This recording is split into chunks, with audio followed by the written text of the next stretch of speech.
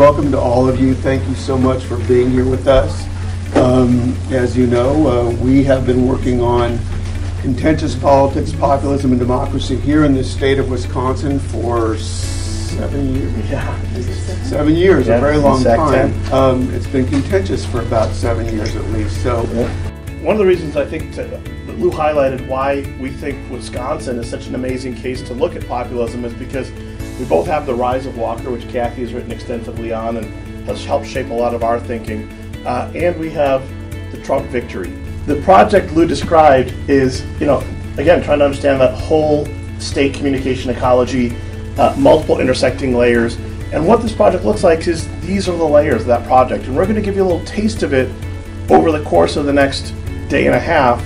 And then we really want this to be a conversation. We really want to hear what you think about our projects. We want to contribute to your projects. We're hoping that most of this is a conversation.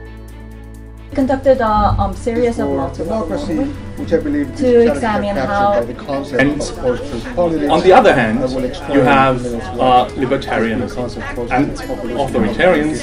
They perceive libertarianism. And the argument is that there is an affinity between unfortunately, and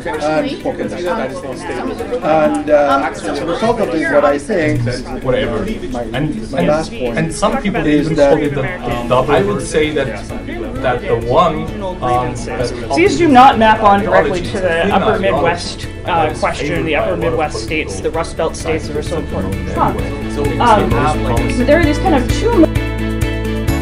I hope in 10 years you can come back to our conference, Did the Populists Deliver? But now we have to break for a few minutes before Pippa Norris's final keynote. Thank you very much to this panel and for your great time.